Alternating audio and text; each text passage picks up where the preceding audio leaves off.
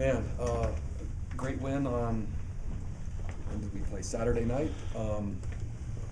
Really fun in front of a great crowd. Homecoming, having one of our former teams, one of the first WAC championship teams come back. And again, our students were amazing, so just an electric college atmosphere and a really good game. Really impressed with the way Tanner played. Tanner, our protection and our receivers, I thought did a nice job. Turnovers defensively, and then a key field goal by Trevor Sampson. So a lot of things positive from the game. And a short week, so we're already deeply immersed into Cincinnati and looking forward to the upcoming game.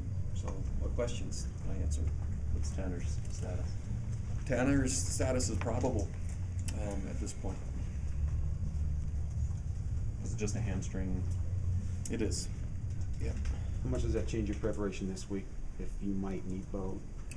Just Beau will be with our offense the entire week, and just in case, and getting as grooved in as many reps as he possibly can around whatever Tanner gets to try to make sure they're both ready.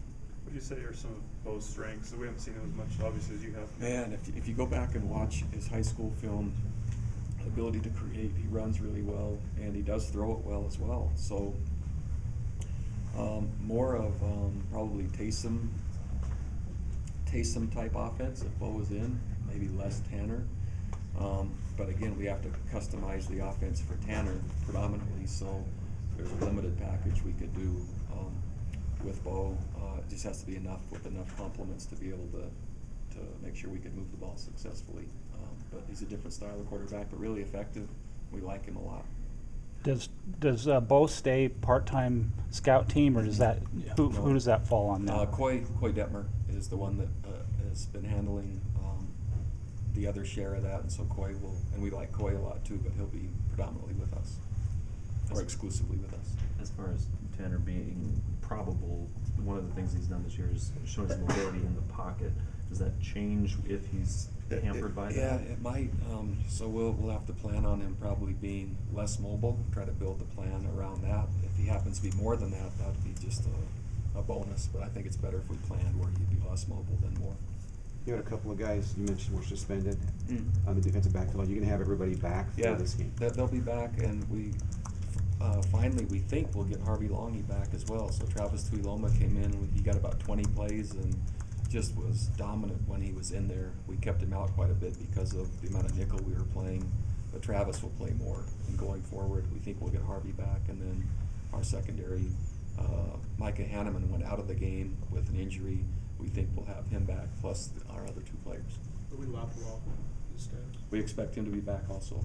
Probable. I would put he and Tanner in kind of the same kind of category.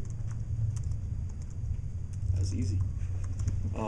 Speaking about Cincinnati, they're really skilled, a very similar opponent to what we just played, maybe even a little bit more explosive, but similar caliber, similar type of athletes. I would compare them, well, in the game we just got done watching, I'd compare them to Memphis in the bowl game that we played last year. So I just got done watching that game, and it was 53-46. So they're two similar styles, similar athletes, similar type of programs. So yeah, it'll be a great college football game and a really good test. Another week with two quarterbacks possibly having to prepare for them. How similar are they? Is there a little bit different things you'll have to do for either one? No, I think they're similar enough, and the offense is similar enough where there won't be significant change on our part. Midway through the season, do you feel like you have a good feel of the identity of this team now? Yeah, I think that their chemistry is really strong. They think they can win any game, really at any time. There has been one exception that caught us all off guard, which is Michigan, which looks a little bit better now based on how they're playing. But they love to play football. They like each other. They want to get better. They're willing to work to get better. And so it's a fun team to coach. Has there been any positions that you feel have really improved from where you were in fall camp? No, none that I'd just say would be strikingly different to say many start here and now they're here. I think the whole group, the whole team is just gradually plugging along and getting better. What did you learn about the pass defense when looking at the film from the last game? Not much, just playing the ball downfield a little bit better. We had Kai Nakua a corner, which isn't a bad thing. He matched up on their giant tight end twice, and man, the guy made two really, really good plays. And we had two other fades, one that was caught between coverage in front of Michael Wadsworth, and he hit him hard, and a fade that was caught on Mike Davis. But other than that, we could have matched a little bit better underneath in some of our zones. But basically, they had some good players making plays, and quite a few of their yards, and within that 17-point drive came there. Better than I thought. In fact, optimistic based on what I saw. But they're a good offense. When they get the ball, he seems to be getting the ball out quick a lot. What can you do in those circumstances? There's always different things. It starts first with defensive linemen getting their hands up. Easiest way to defend a pass is not have it get downfield. And then varieties of coverage. You just have to execute it. So the more variety you have, the more execution and the more stress it puts. And we did that really well at times for 3 quarters, and kept the points right on the money. And then assignment mistakes and not making plays on the ball in the air in kind of a tight stretch. But again, I'm pretty optimistic based on what I saw. When you got the punt blocked, what was the breakdown? Really, I would say as much as anything, just teaching and education. We changed the people on our shield a little bit and hadn't quite articulated it well enough to where there was an exact idea for sure on what happened. And so I don't think we taught it super well.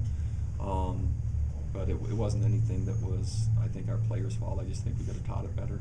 When it comes to who you put in the shield, now with the rugby style, is mobility a big factor in that now? Mobility is a lot more important, and so with that, again, the opponent really wasn't even trying to block it. They were just trying to pull it up, and there happened to be kind of a breakdown in our protection, and so there was a growing pain that way. Just again, some transition into shield players and just the communication kind of being lost along the way.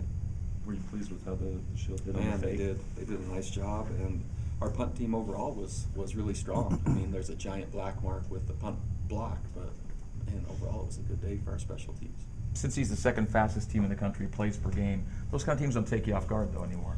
No, and coming off of what we just faced, and playing against our offense, there were only 2 plays against East Carolina where we had one player on the wrong side, and so when you consider that, it just so we know they go fast, and we're as prepared as we can be for it. Generally speaking, your third down defense has been really good this season. Would you care to talk about that particular phase of the game? Yeah, two things that we have done really well defensively, and other parts are catching up. When we get a team to third down, we're really good by variety of what we can do, and so we put a lot of pressure and a lot of different looks on our players, which require quite a few assignments. And when they execute them correctly, man, we're really good.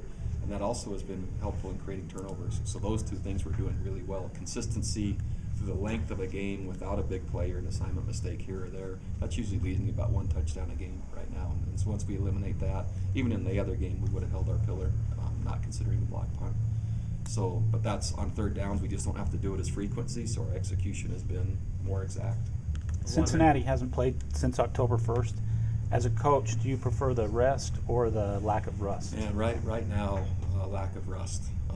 You could argue either way based on the team, but they're fast, and watching them, not only fast tempo-wise, but they look really good on film in terms of receivers, skill, running backs, offensive line, and so they might argue the other way. But at this point, man, we're growing and developing and getting better, and I wouldn't want to stop yet, at least for our team.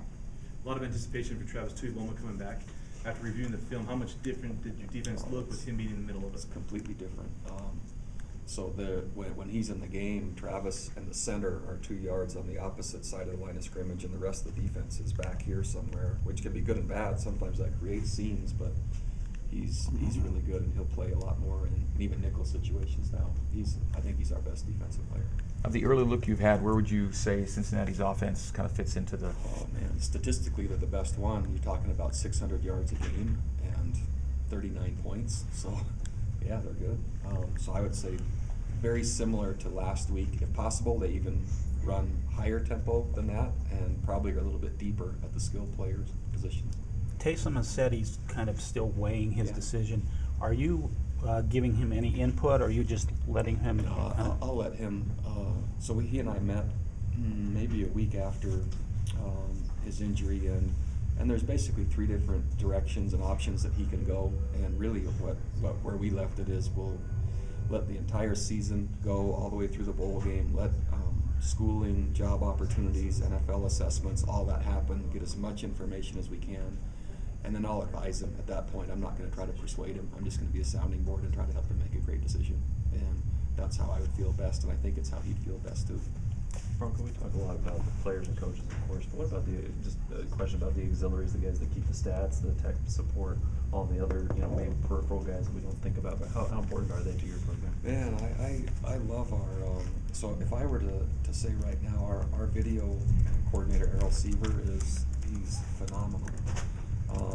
Love our football operations guy, and Pat Hickman. Our player personnel director, and Justin Anderson is awesome.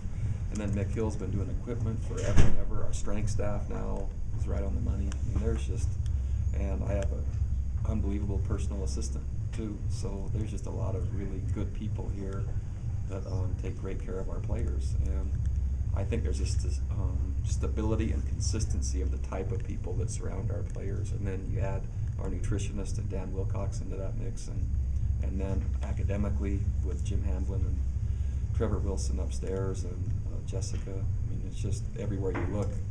The idea I have for our program is whatever door you open, there's a fantastic person who's really bright and competent at what they do. And we're closer to that now than we've ever been. Media relations guy. Media relations guy's not bad. I mean, That's the weak thing. He's not bad. Yeah. We better end with that one. Brett has the hardest job in relation to my personality of any and all, so he probably gets double credit for that. Have you had Thanks. any connections or interactions with Tuberville at all? Yeah, Tommy is he's now the chair of the board, AFC coaches, and so when Mac Brown left, then Tommy took over. So that's my relationship with him. Thank you. Okay, thanks.